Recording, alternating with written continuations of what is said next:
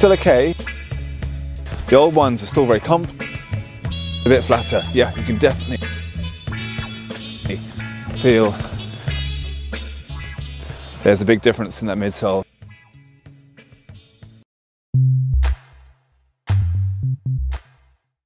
Okay, so as I said, I will get my hands on a new pair of Olympuses as quick as possible, and here they are.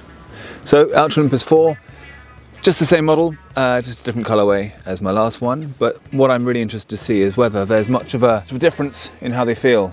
I know the upper obviously is completely different, there's no wear and tears, but I will be keen to see how the midsole feels in comparison, to see whether that A-bound midsole has slightly deadened out, flattened out over the last 6, 7, 8 months, whatever it is. But just a few words of warning to anyone who do buy the Olympus. I think where I went wrong is I got it wet quite a few times and left it soaking wet. And I think that weakens the material on the top. And also, don't wash them in the washing machine. But the one thing I'll say immediately is actually the tread hasn't actually worn that much. So this Vibram Mega Grip is a very good outsole, and it seems to last. So yeah, as I said, I'll be interested to see how these fare up against the old ones. So my plan is to put one of these on one foot and keep the other Olympus on and see the difference between the two. Pretty much instantly, you definitely feel the difference with the old and the new. It's just there's a lot more spring, a lot more energy return in the new. The old ones are still very comfortable, but obviously that A-bound midsole has slightly deadened out. Still okay, but yeah, it's not nowhere near as springy and sort of good energy return as it's just a bit flatter. Yeah, you can definitely feel there's a big difference in that midsole.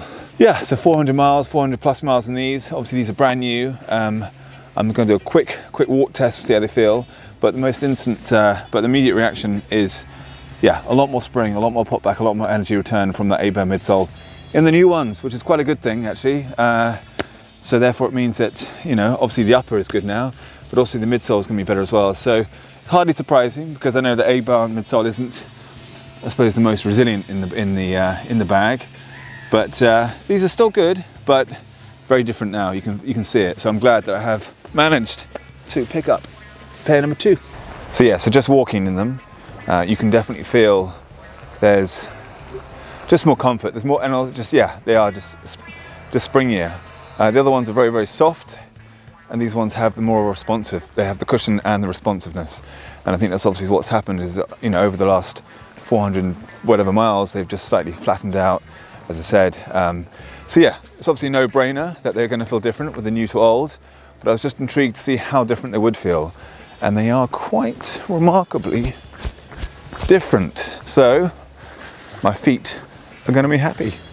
So there we have it. It's just a really quick one there. Just wanted a comparison from brand new to fairly, well, not old, but let's say 400 miles into it. But what is a bit annoying is that wind blower. Just, you know, I'm just trying to do a comparison video here. There he is. He's looking. Uh-oh, he's coming.